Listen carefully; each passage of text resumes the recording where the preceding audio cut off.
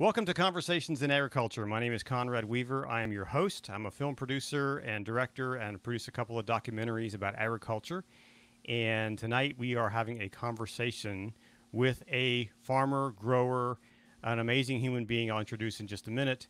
But our conversations here, we like to bring real farmers, real growers, real ranchers to our Facebook page, and now tonight also on Twitter, to have these conversations to talk about farming and food production. And tonight, it is a privilege to have A.G. Kawamura with us. He's a third generation fruit and vegetable grower and shipper from Orange County, California, and he's a former Secretary of California Department of Food and Agriculture.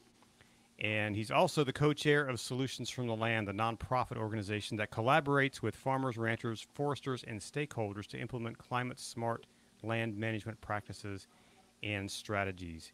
AG, welcome to Conversations in Agriculture. Hi, good evening, Conrad. How you doing? I'm good. It's been a few years since, well, actually, we had lunch together just a couple of years ago. You were in D.C. for a meeting, and we got together and had a conversation there. That's right. And so it's always great to connect with you.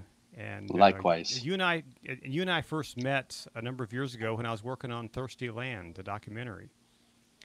And I came there to Orange County and saw some of your work there in the city of Irvine and in the surrounding areas, and I was amazed by the work that you do there.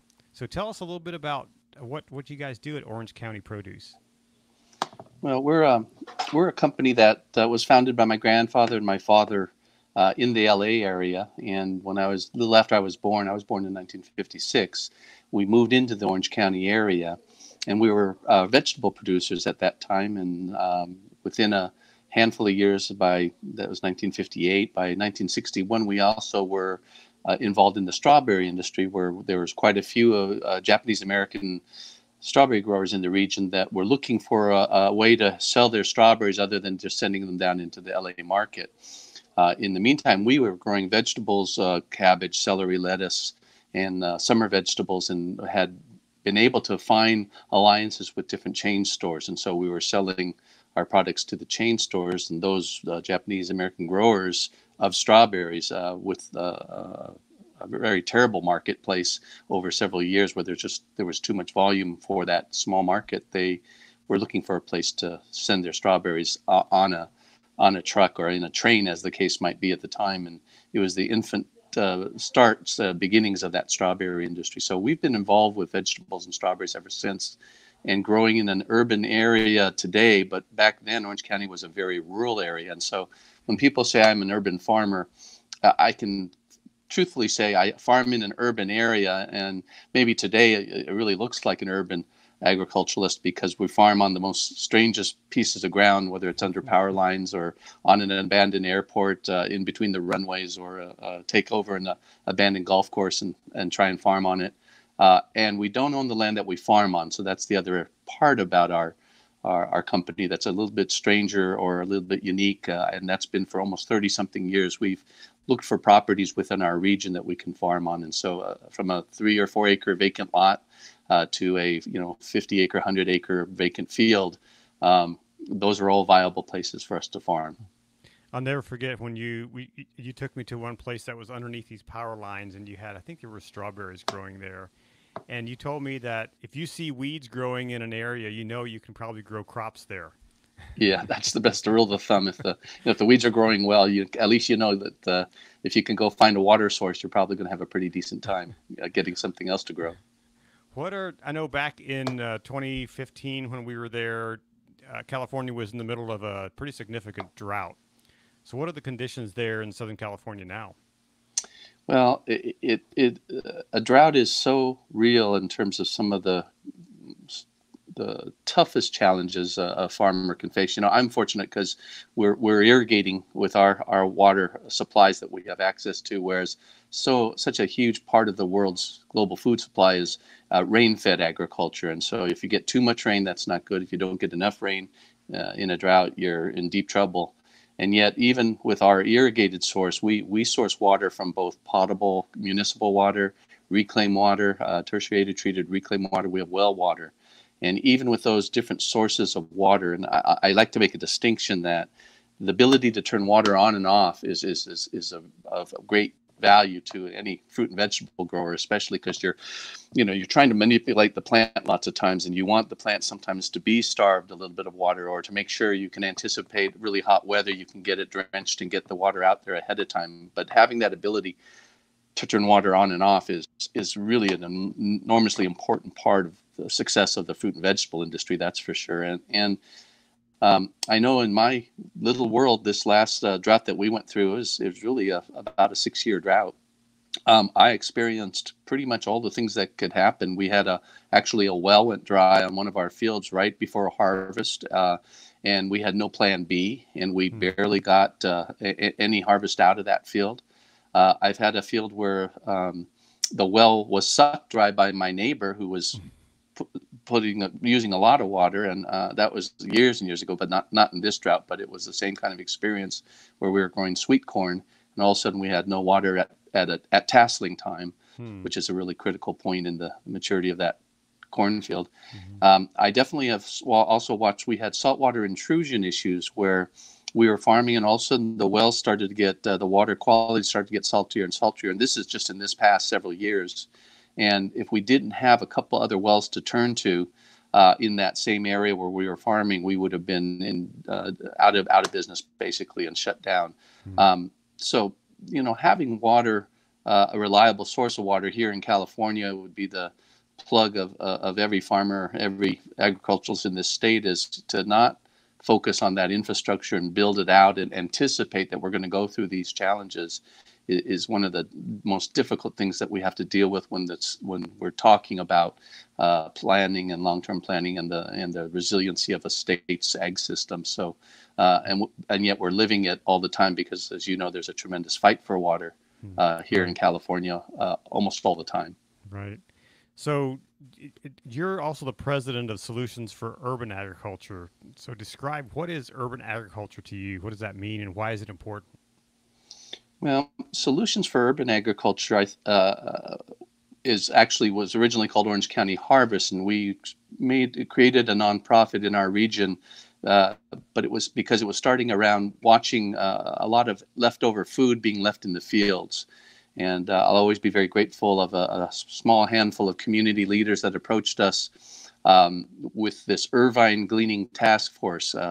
A woman that led that fight came and asked if they could come into our fields. A bunch of citizens could come into our fields after harvest and glean a lot of the leftover produce that they could see in the fields. And of course, we said no immediately. We were terrified of the liability that would occur when if you let kids in your families into your fields and the kids get tomato stakes and start sword fighting, and one kid pokes the other kid's eye out, and then they sue the farmer. Stories like that were the nightmares that we had heard many a time, and people were saying, "Don't let people in your fields. It's just you're asking for trouble."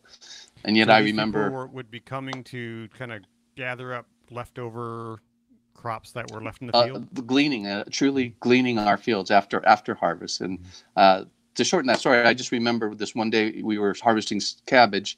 After saying no to these citizens, but we were harvesting cabbage. We had a worm issue. We had a lot of worm holes and worm problems with a beautiful field of cabbage, and we were throwing about half of the cabbage away on the ground. And I remember this is 33 years ago or so, and I remember calling them up and said, "Hey, I tell you what, you can't come into our fields, but if you bring as many boxes as you possibly can in bags, we'll instead of throwing the cabbage on the ground on inspection, we'll throw them into your boxes." And I think that day we gave them thousands of pounds of cabbage, and that opened the door then for work until this kind of work of using our number twos to get them into a good spot. And then the Good Samaritan Act of 1987, I believe, is where it triggered the fact that we could actually be free from liability in the act of a charity.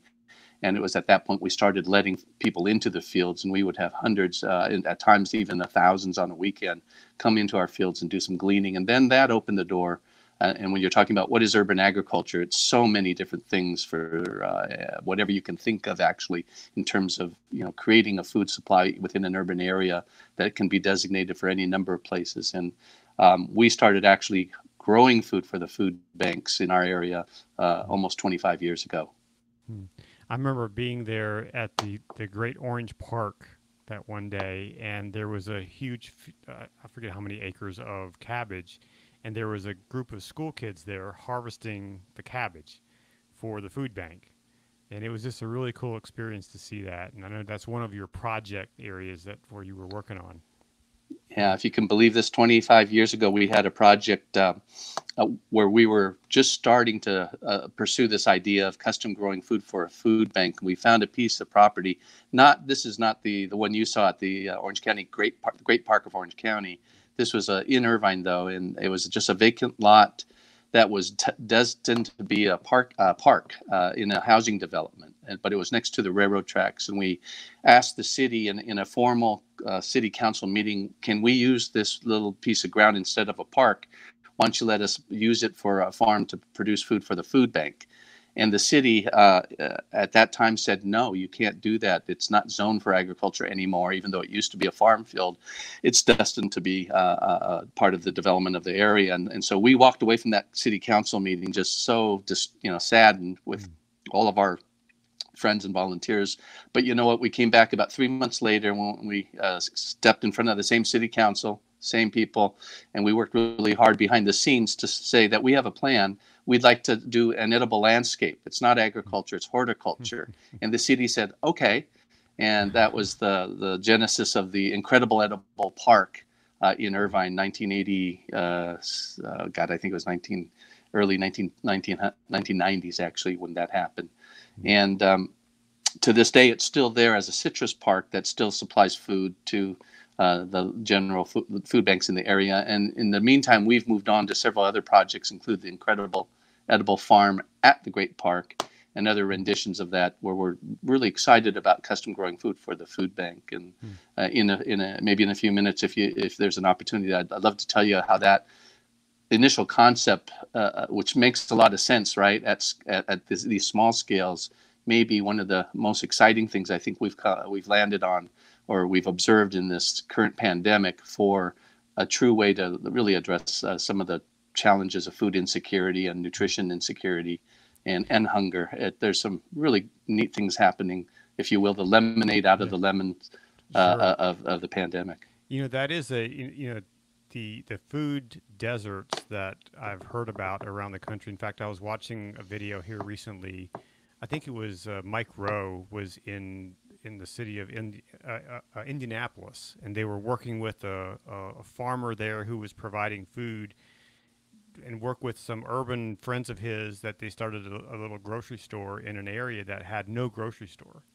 And so those food deserts are quite significant around the country. And so how are food banks like what you are providing, how are they helping those food deserts, and what is the impact on the communities? Well, all over the world, actually, and all over the country, too. That's exactly what you're starting to see, is the recognition that a piece of ground, access to water, permission from a city or a school or some entity that owns the land can open the door for food production systems, whether it's on ground that's absolutely beautiful ground that hasn't been farmed in a long time, or ground that's a bit blighted, and so you have to go above ground with the raised beds and other kinds of above ground kinds of agriculture. And the ability then to take a piece of property, unused, underutilized piece of property, and turn it into a community asset or a business asset, as the case might be, is what you see happening in the peri-urban and the urban areas all over the place. Of course, we talk about rooftop farming, which is really exciting and challenging, but all of these different kinds of ways to produce a crop are enhanced, I think, by the kind of toolbox that's available today compared to what we had 30, 40 years ago. I'm going into my 42nd season as a harvestable seasons.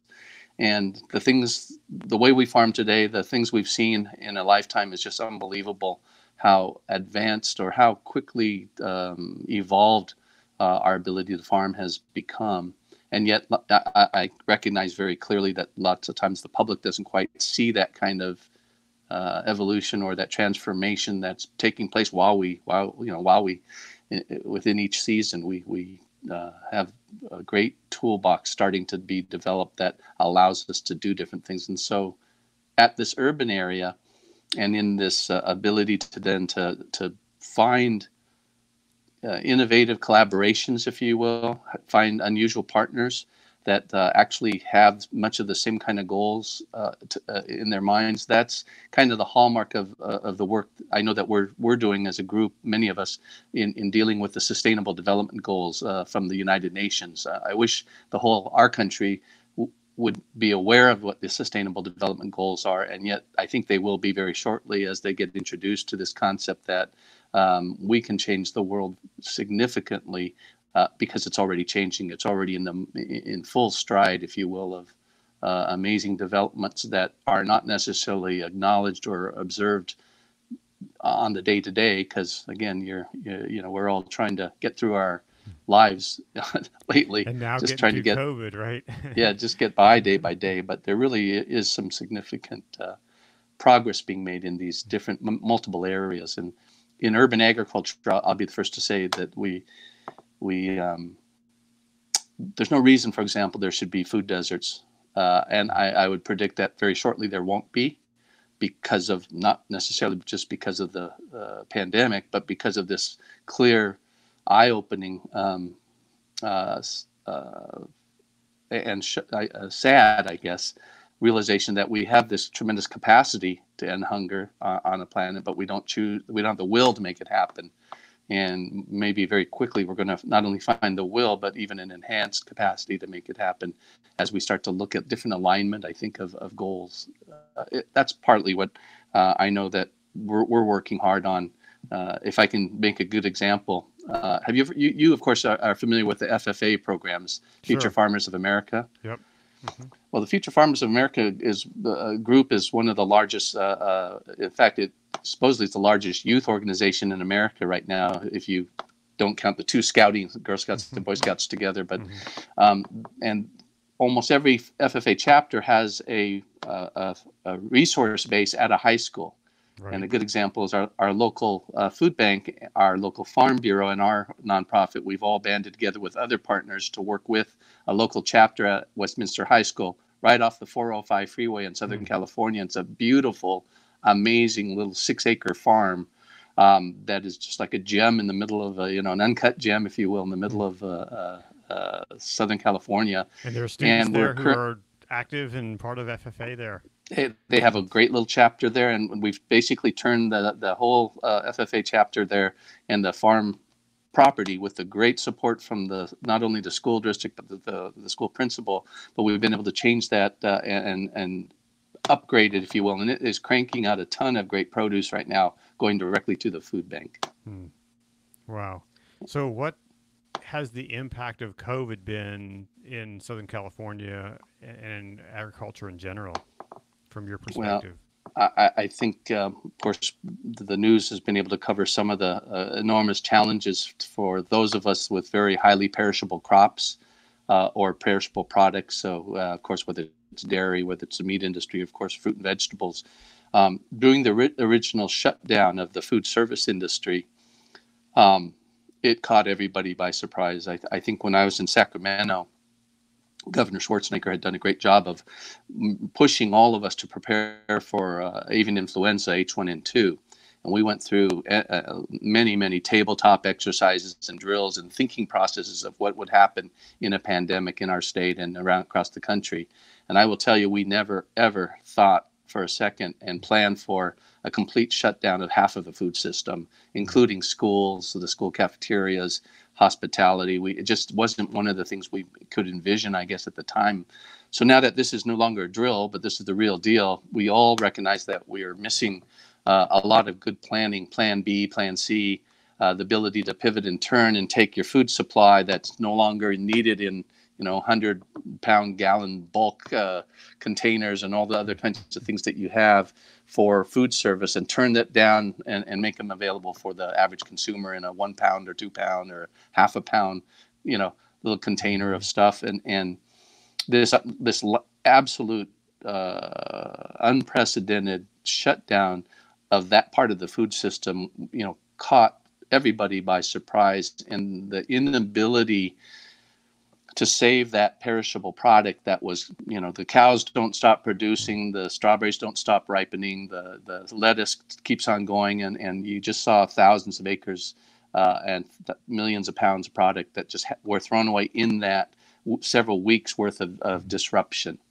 And yet, out of this disruption, I know a great example is a friend of ours had called hoping to ask and see, knowing that we were involved with food banks, if there was more way to get involved with the food banks. And he was one of those growers that was disking down lettuce in his fields down south in the desert there at the time of the outbreak. And we all recognized that there might be a way to hopefully start to create a program. And that was the USDA did a fabulous job of putting together, conceiving of, and putting that farm to family box of varied parts of produce, and then going out for proposals and put that together in a very short amount of time. But as that program was being put together, I got another call from a friend out of Washington who was representing the Navajo Nation.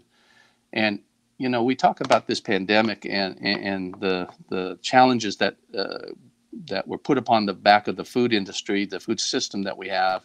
And I think most people would recognize in the United States, for the most part, the United States, bulk of the people had inconvenience. They didn't get all the choices they wanted, but they never went hungry. But there were definitely pockets, food deserts and pockets and reservations and Native peoples areas where there was absolute shortages of food, no food to be had, and emergency rations that had to be put into place.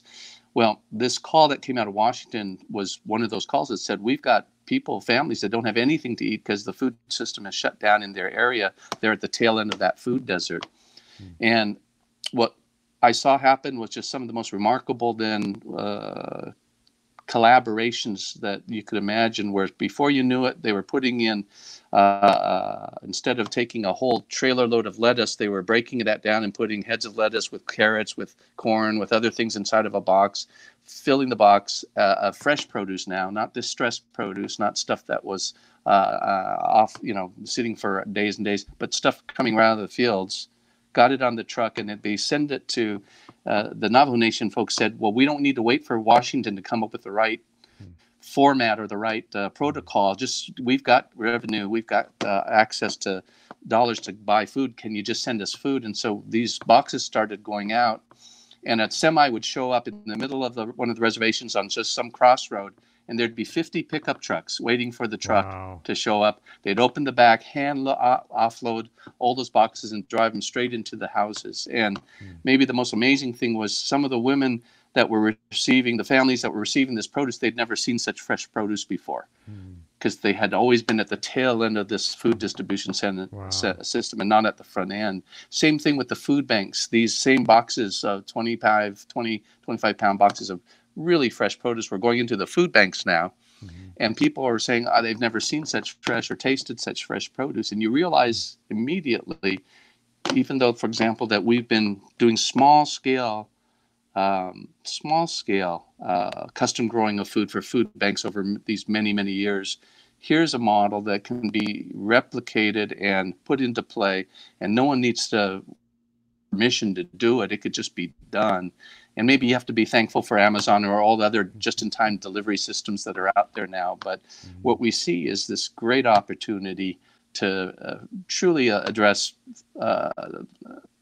nutrition insecurity, food insecurity, with valuable products that a family can use and actually be recipients of some of the freshest, best products that you'll ever find on the planet, because it's farm fresh. It really is. And it's farm to table, then becomes farm to family, is something that can happen. So we're hoping that these kinds of really, really successful turn and pivot and turn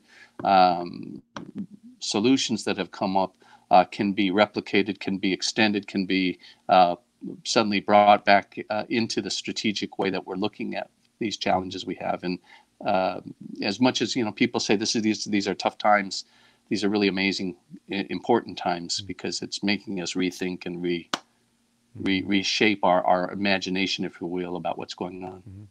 What does that kind of program do for a farmer's business plan?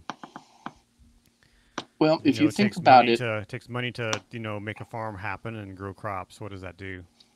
well, if you can think about this way, because it's the scalability of it. Let's say you have a food hub in a region of an urban area that services or receives produce from 30, 40 small farmers. By being able to consolidate all of that into a single place and then rapidly get it packed into a cooled, because with fresh produce you have to treat it correctly, you have to get the heat out of it and cool it down. But with that infrastructure in place, this kind of is the same with, say, dairy products or other proteins. But once you handle it correctly, because we have tremendous laws about food safety these days that have to be followed, but once you do that correctly, you can get that great variety into a box. Now that box can be delivered on any doorstep or on any church or at any place where other people can come and distribute it. And it doesn't necessarily impact the rest of the food system. It's just an augmentation of the efficiencies that exist within the food system that we have. I think where you see an excitement is if there's help, whether it's through the SNAP program, whether it's through the WIC program, for the dollars to help purchase these products at a cost where all those suppliers are not asked to donate it or are not scrambling just to find enough donated contributions to be able to custom grow food bank. That's kind of our model. Was we would hope that we'd get enough contributions to custom grow food for the food banks, and then the food banks would pitch in a little bit of their donated dollars. But now you start to see that, wait a minute, there's maybe same thing with school districts and the enormous amount of resources they have for their cafeteria programs. There's a lot of different ways to suddenly look and see that these innovative collaborations might actually deliver more bang for the buck, kind of that 1 + 1 = 3 surprise, if you will, that there's where there's the will, there's a way. And I think that's certainly something we're very excited about after all these years, realizing that, wow, we were onto something good 30 years ago, but now even more so. Here's some models that can absolutely, if you will, strike at the heart of hunger and make a difference right now. It's not something we have to wait for. So taking the camera up to the 30,000-foot level, get a broader picture of the world. Where are we at in agriculture? What are we doing globally to end hunger, to provide sustainable agriculture so that future generations have what we can enjoy today? I'd be the first to say that that concept of what is sustainable agriculture, we certainly recognize that the environmental footprint of agriculture has to continue to improve and become better, right? We recognize that the viability of agriculture within the communities that it serves or within the communities where it exists is a part of, whether it's rural or not, is a part of the regional and local economy. And then those producers, the endangered species that we are these days, I think it's down at 1% of the U.S. population. Is it so? Basically every farmer feeds 99 people. Is that how it goes? I don't know. But trying to keep farmers in business and trying to get a new generation of farmers is part of this goal globally. And as you would know, in Africa, you have 70% of the population is engaged in agriculture. And out of that 70%, much of it is subsistence agriculture. In fact, most of it is subsistence agriculture. But out of that 70% or higher are women that are the farmers. Putting tools, sustainable tools, and different infrastructure into play is really the highest purpose that any country trying to create its own path forward and destiny forward is to try and create a resilient food system that it can rely on. And so you have to start from the very basics. I'm fortunate to have worked in Sacramento as a state secretary of ag, and I didn't appreciate, I think, the infrastructure that supports agriculture near as much until I got there and realized that there's a lot of people, a lot of pieces of this puzzle that allows agriculture to exist or makes agriculture's success or failure enormously important. And, as simple as roads, simple as obviously water systems and sanitation and the infrastructure for pest surveillance and, pest exclusion, keeping bugs out, the bad bugs out of a state. All those different pieces of infrastructure is what humanity, the civilizations have learned over the hard way, that you have to be able to, once it's one thing to grow food, you have to be able to get food from point A to point B. Mm-hmm. And in the developed countries where the bulk of so much of the produce, they say fresh produce, let's talk about the food, in the fresh produce never makes it to the table because it's lost at harvest, or it's lost before you could get it cool enough, or it's lost en route. That's one thing. Here, we throw away a lot of food after it's on the table or after it gets into our house. We throw a lot away food. It's like a third of the food, I think, that's sold, it gets thrown away, something like that. That's the number that everybody talks about. And so when you shut down the food service industry during this pandemic, all the food that was being produced, including all the food that was destined to be thrown away, suddenly finds itself pushed into the fresh market. The chain store market. And now you had this huge supply of food, depressing prices, and suddenly growers that even had plenty of orders, that would be a good example, our company, we had orders, but the marketplace had basically collapsed in many ways for different periods of time until it straightened out one way or another. And at that time, a lot of decisions were made. Should I plant more? Should I stop planting? What's going to happen next? And in the meantime, some of the prices for the consumers were going up, but yes. You growers weren't receiving that. It was kind of getting lost in the middle there someplace. Well, in that small window of time when you couldn't pivot and turn and put your 100-pound block of cheese into a 1 pound, little package, people were raiding the markets and cleaning out the shelves, and you didn't have in that little pivot and turn time frame, and it was really set only weeks, but it seemed forever. The ability to then say, oh, okay, we need new packages. Let's just stop that machine and turn on the spare machine that gives you the next size package down. That plan B wasn't in place. Now, going forward, whatever kinds of crises we might have, there's, I think, a lot more planning for how do you become nimble and more resilient in ability to address some kind of disruption. You might know this because you've talked to so many different producers, but those of us that are farmers, it's unfortunate, but it's the way it is. But we live with disruptions. It might be a drought. It might be a foodborne illness when suddenly nobody wants to eat your product because of some salmonella or E. coli, and all of a sudden, they say, oh, we're going to eat something else, and they don't buy your product anymore. Or disruption because of labor. Maybe there's immigration, the labor market is tight, and suddenly there's no labor. And now with this pandemic, suddenly it's not so much that people aren't getting to the stores, but your crew becomes sick and can't harvest. And these are disruption is something that we deal with all the time. And it's just more and more of a reason to know that we have to continue planning. We have to continue to think through these processes and understand that the more robust your toolbox, and going back to sustainable food production over the planet, as we approach 8 billion people, it's just it's a large task to feed everybody. Yeah. And there's no guarantee we're going to be successful. What does my behavior as a consumer, or how does my behavior as a consumer impact how and what you do as a grower, as a farmer?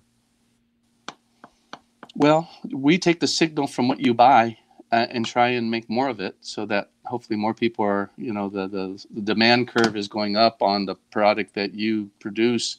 And maybe the product that you used to produce, they don't like it in one way. I always look at the baby carrot market. Remember, we used to, those of us kids, we were buying great big carrots, and you'd chew on a carrot for a long time. But then also these baby carrots show up in packages, and they were basically originally some of the throwaway carrots, right, that didn't make the grade. But the consumer drives so much of what happens in our fields. If people don't want to eat Brussels sprouts for 40 years, and all of a sudden they like Brussels sprouts, and now there's not enough of them.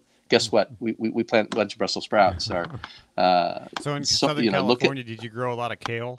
Because I think kale was like the there's that was the best example of how has your this would be the way you would ask that question. Has your kale consumption gone up by 1%, 10%, 100%, 1,000%, 10,000%? Seriously, right? Because Yeah. 100% would just mean instead of eating it never, you eat it once, right? Right. Yeah. If you eat it 10 times in a year, oh, okay, now you've gone up 1,000%, right? Mm-hmm. When you didn't eat it before, you just Right. left it.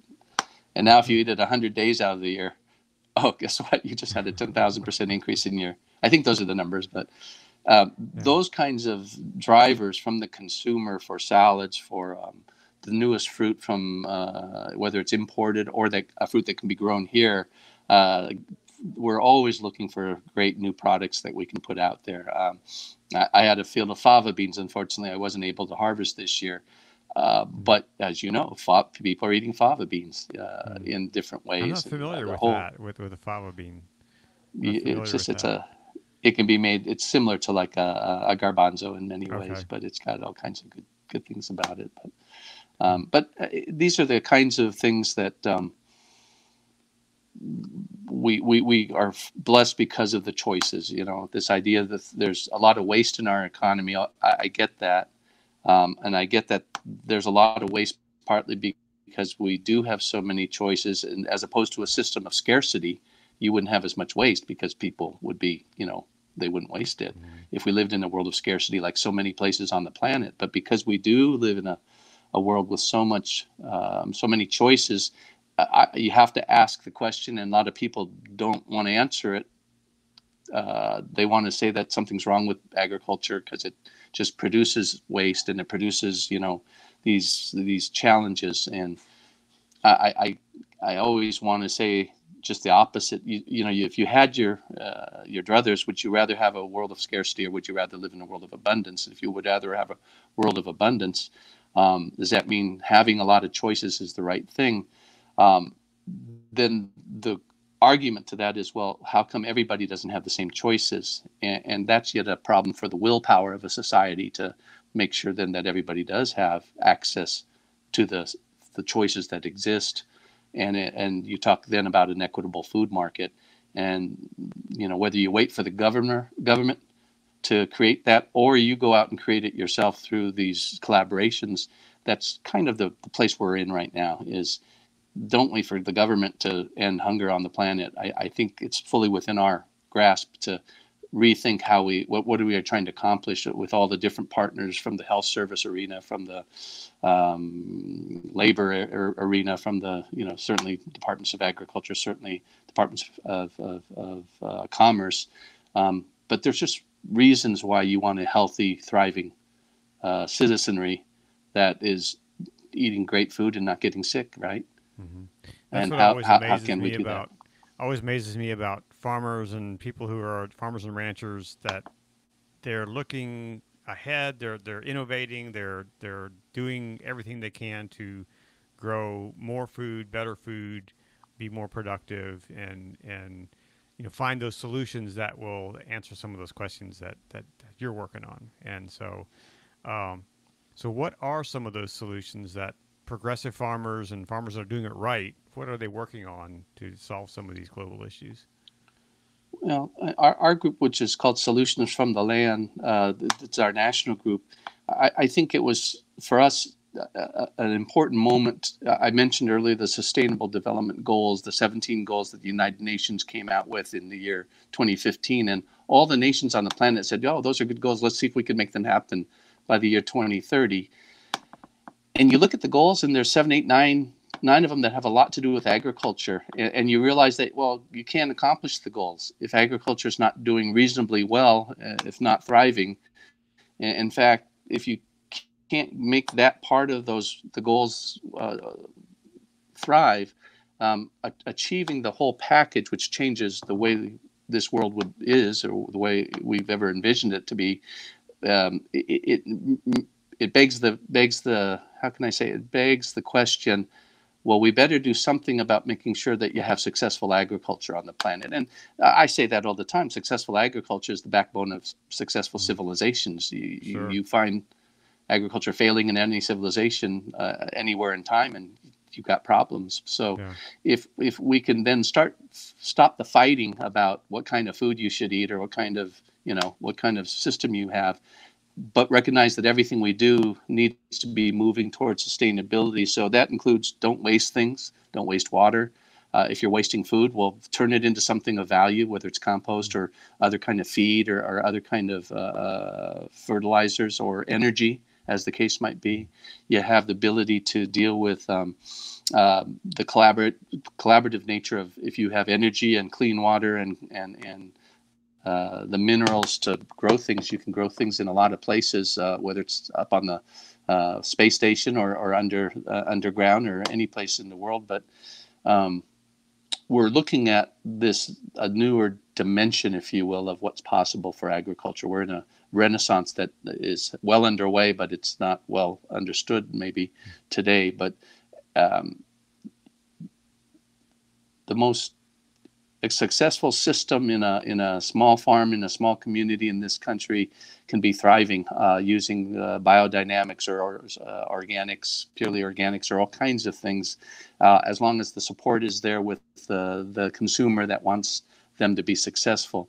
And then it goes from there all the way up to the largest system that you hope is in place, because at any point in time, that small farmer or that big giant ag business, any one of them can have a complete collapse because of disruption of, again, it might be an earthquake, it might be a pandemic, it might be a extended horrific drought, it might be a hurricane. All of those things happen, they are happening, and you better hope that if your system goes down, that your neighbor across the road or down the other state or in the other nation has created enough of a surplus to help offset these kind of predictable losses that we all see. And so what I understand is that we're trying to understand where those vulnerabilities are in predictable disruption. How do we start to get ahead of those? I mentioned earlier creating water infrastructure for a state that goes through periodic droughts. We know that we want to not be ruining the soil. Right now, there's a tremendous excitement around soil health and the ability to sequester carbon and to make the living organism of which is your soil, much more fertile, much more active in how it interacts with your plants.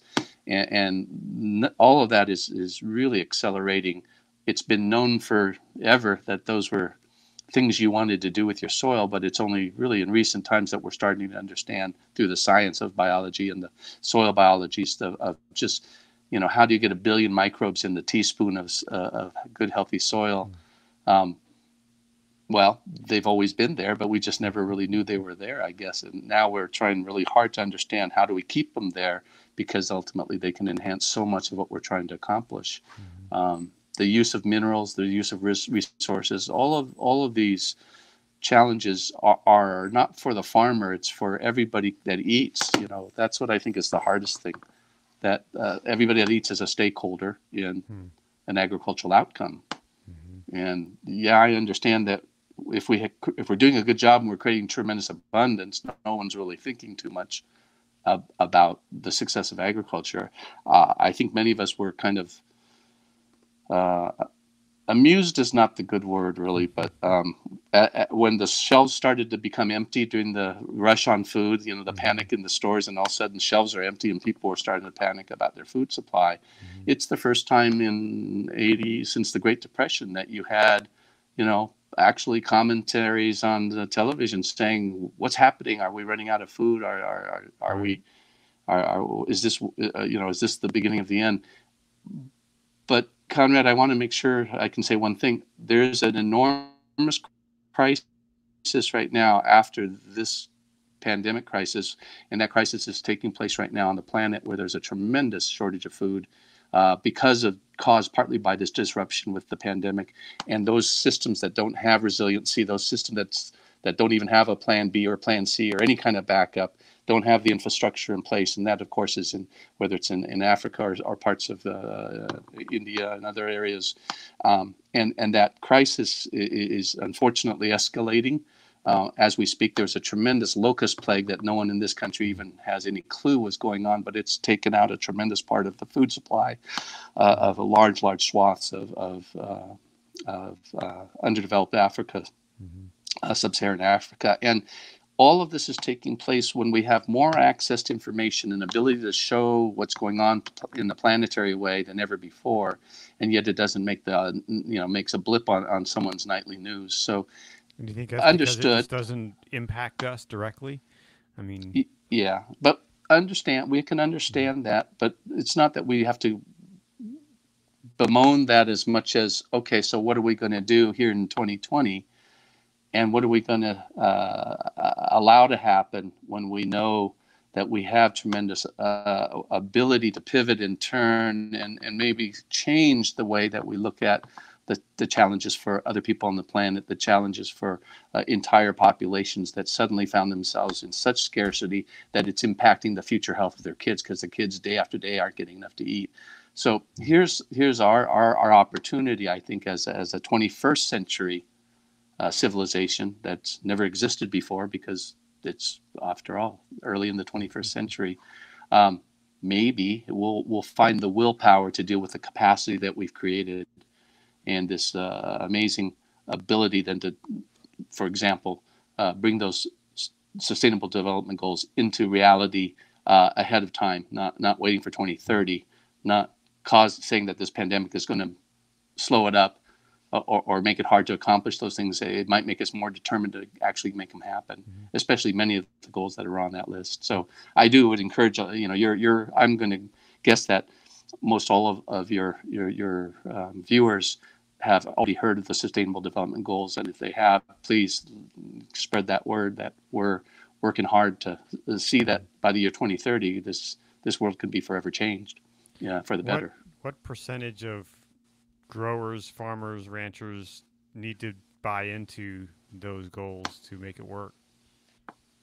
I think all of us that are producers, if we look at the goals, we would understand in a second that the goals speak to us and allow us to talk about the agricultural endeavor from the point of view of we're a part of humanity's effort to create resilience, to not survive but to live. And if we can see that there's a frame support for water, for infrastructure, for transportation, for energy, for markets, for the things that we need to be able to just keep producing food, but not say it that way, that it's all about me and my big business, or all me and my small business, or me and my one commodity that no one really likes, but you want to pretend people like it a lot because it costs so much. I'm being kind of snide on that, but there's just it's amazing how people love to buy, love their food so much. They're passionate about. They fight about it. They love their food a certain way, and they're willing to get into fights basically about my way or your way of production, these different means of production. And as much as I'm excited that people are passionate about food and the way it is presented or not presented, as the case might be, we just have some more fundamental things that we're still in the process of putting together, building blocks, if you will, of a better world. And being a part of that, letting our ag industry really embrace those footsteps that have to be filled. I mean, we've been tremendously blessed to have all of our ancestors that got us to here.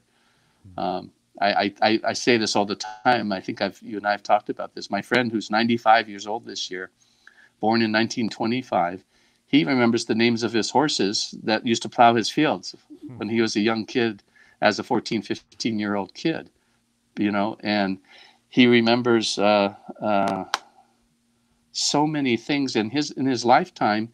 He was born in 1925. In 1927, the global census said there were 2 billion people on the planet.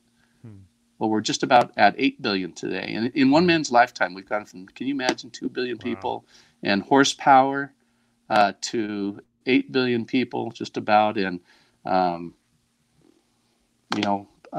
all kinds of different kinds of energy systems that are about to be unleashed and utilize that are not necessarily fossil fuels. But even within the fossil fuel times of things, he was at a time before there was really tractors. Early tractors is what he knows. Can you imagine in a single lifetime? That's what we're dealing with, and yet people are so impatient, right.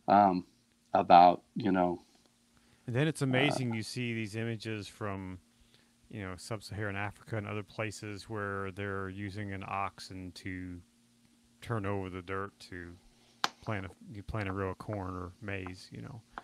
It's yeah. just amazing. That, But the ox works if that's all you got, right? right, right.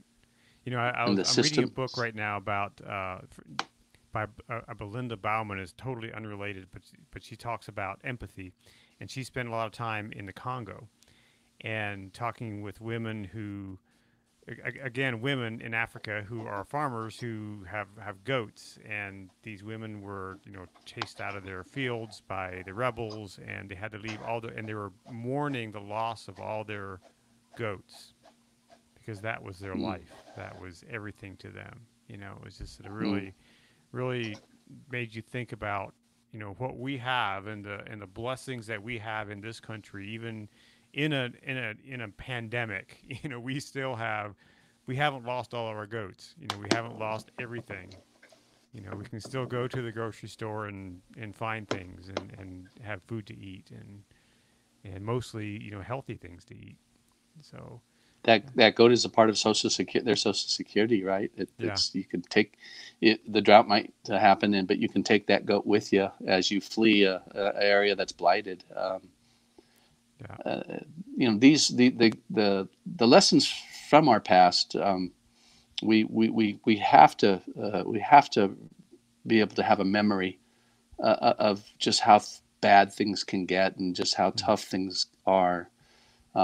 That helps inform, I think, why we're on a path right now. Obviously, enough has been going right within our food systems to go from 2 billion to 8 billion people, right? mm-hmm, mm-hmm, We've had enough success over this 100 years, let's say 90, actually it's only 90 something years, right? But mm-hmm, enough success to feed enough people to build that kind of a population over that short amount of time for the first mm-hmm, time in the history of a planet. And can we sustain that? Some people would say no. Some mm-hmm, people would say, "Oh my God, we must do something different." And the different that I see is get better right. in every category of how we go about doing things, right? Mm-hmm. Well, it's And a lot of things to think about and a lot of things to work on. So yeah, sure is. what are you working on? Well, in our own farm operations, we've been just excited to have access to some new tools. I know we've been this year within our strawberry growing group and our vegetable growing group, we've had access to some new bio predators that we hope can replace some of the molecular biology of chemistry, pesticides, if you will, that we see out there. But at the same time, I'll always say that if I need to reach to the medicine cabinet to go get a stronger tool to save my crop, the saddest thing is when you lose your crop uh, to a bunch of disease or insects. Or I actually this year I've lost a little corner of one of my field yet again to a bunch of rabbits. And I guess maybe I should be happy I'm feeding the rabbits because we also have one of the largest populations of red-tailed hawks in the world at the place I farm. So I guess we're feeding the rabbits to feed the hawks, but The whole it's food still chain, not right? it's not what I really want to see happen. But Right. we're experimenting constantly with new tools that way. We've got some irrigation tools to help us see if we can even save more, even though we're drip irrigation entirely. Some of the new monitoring tools that you have allow you to really spot, create a precision ag kind of delivery system, both for the water and your fertilizers. There's a couple products we're eager to try, which are colonizers for your root system to kind of enhance the activity surrounding your roots to see if they can get actually more interaction with the soil organisms and the other things, the other minerals that exist, and a better translocation if you have minerals into the plant, which then means that we might be able to save as much as 20-30% of our fertilizers. Hmm. on ground, and we're excited to see some of the results that are out there. There are new tools that I'm just working with some friends that have some brand new ways to basically pulverize everything from corn to mineral rocks through sound waves, and they're up and going with a new technology that is remarkable, and it's so far it's proving that it's just a new way to do things without heat. Can you imagine pulverizing corn kernels into flour, or into really fine flour, if you will, and for all the different uses there? But it's not just that; it could be anything. It can be even your wet compost. They put it through a sonic chamber, an accelerated chamber, and it's hard to describe, but it's pretty fascinating and out there. But clearly, some of the, they say the future's here. It's already happening. We have a friend that has a wonderful way of using these greenhouse rooms that are so smart that they use about 40% less energy than the current greenhouses that are out there. 40 to 60% less energy to maintain a temperature, a perfect temperature. In fact, that company, that one time they were thinking of using these greenhouses for rooms for the pandemic patients that need to be intubated for their lungs, and you could have a negative atmosphere in a room where the cross contamination wouldn't happen, and the humidity's right for that, and the temperature right is for that patient. And then when they're done with it, they could put these hothouses, these greenhouses up all over the place. When they're done with it, they could sterilize it and then start doing food production as part of an infrastructure of a city. Wow. These are the kinds of things that I get pretty excited about all the time. Is we talk about a robust, dynamic toolbox, and it's just filling up with so many neat things that need to be tried out and need to be tested and need to be put into play. I know in our own company, we're sadly, in a way, moving more towards mechanical harvest for our green beans. And as much as I don't necessarily want to do that, partly because I'm dependent on wonderful, incredible labor. Our labor costs and our challenges here in California have been pretty high, and we compete directly against Mexico with the products that we grow. And I've become, in many cases, sometimes the high-cost producer of different products. And I'm not. Maybe we have to become better marketers so we can market that high-cost product. But in a crop against crop comparison, a lot of times the crop that's coming out of Mexico is fantastic too. It's not that it's better or worse. It's just produced with a lot less dollars invested in it. So specifically in labor, and that's a challenge then that it's a reality check for us of whether we can stay in business, or if we need to try and alter our the way what we're doing in our urban area. If I can give you a quick testimonial about a friend of mine.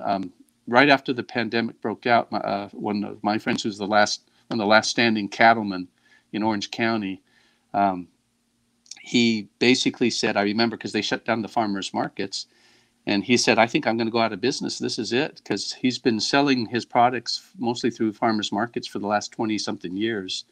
And he says, this is it. And I called him back about 3 weeks later after the stores had shut down and all the food was flying off the shelf. And I go, hey, how you doing? Anticipating him, to be very glum. And he says, I just sold more meat in the couple days than I've done in 3 months in a row.